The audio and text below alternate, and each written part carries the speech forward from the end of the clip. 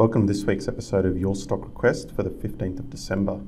Hi, I'm Michael Gable, Managing Director at Fairmont Equities. Your Stock Request is the weekly video where I take your requests and analyse the share price charts. So this week we have Wesfarmers, NRW Holdings, Bowen Coal, Poseidon Nickel and GR Engineering. So if you have a request, please send it through. Make sure you've signed up to the free newsletter, but my stock tips come out in the Dynamic Investor Report, which is every Tuesday. So make sure you've subscribed to that report. But if you do enjoy these videos, we'd love you to share them on social media or even leave us a review. My main business is on the portfolio management side. So if you'd like to have a trading account with me and have me directly tell you what I think you should be buying and selling, then please let me know. And the advice here is general only. So a daily chart here of Wesfarmers. If we zoom in, we could see on a positive note, it's put in a higher low in September. It's rallied back up to that August peak. Naturally, it's found a bit of selling, but it hasn't been sold off heavily, and that's a positive sign. So what we're seeing is just a slight sort of cooling off here, and it is starting to round out now. So it almost looks like it's a buying opportunity. If we've got this as a little flag, it's potentially breaking out. Ultimately, you could use the stock moving beyond this high as the buy trigger, but I think this is looking pretty good. NWH.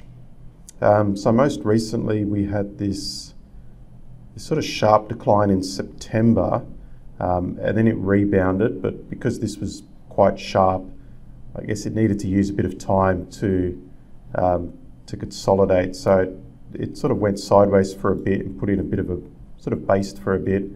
Had a little breakout here. It's gone up to retest the September high and has come back, but again, this one's holding in. And I think this one looks bullish. I think if it goes to a new high, that's the next buy signal.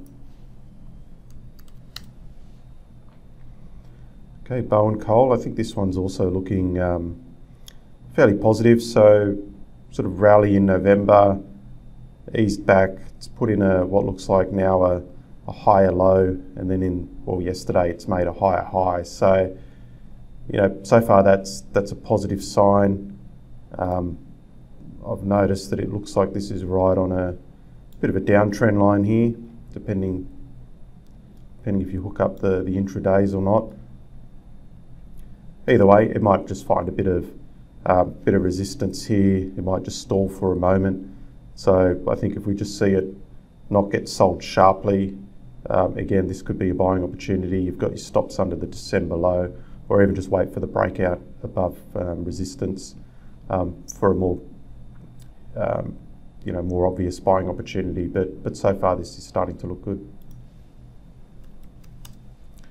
Okay, Poseidon Nickel. So if I zoom out, we could see it's just in a downtrend. If we try to look a bit closer, do I see anything that suggests it's a buy? No, I mean it's still just heading lower. There's no signs of that downtrend stopping. We had the July low near 4 cents. It's broken under that. I guess if in the next day or two it could quickly get back above 4 cents on big volume, then you could say, okay, well maybe that's a false break, but it's been under 4 cents for a while. There's a bit of volume coming in, so I think we're most likely going to see lower levels. Okay, in G&G, so we had this move here and then this sort of gap down, closing near the lows. That was obviously a big negative in September. Couldn't make much progress. Another big move down in November, so a couple of big sort of sell signals or warning signs there. I mean, it's sort of holding in for now. It's going sideways. It hasn't gotten worse, but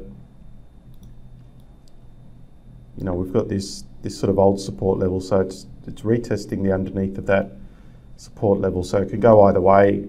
Breaks above that line, that's good, or it could fail. And just looking at the most recent candles, we could see that sort of over the past week, it is closing on its lows. So I'm slightly tilting towards more downside risk, but yeah, you can't get interested in this until it gets back above that line.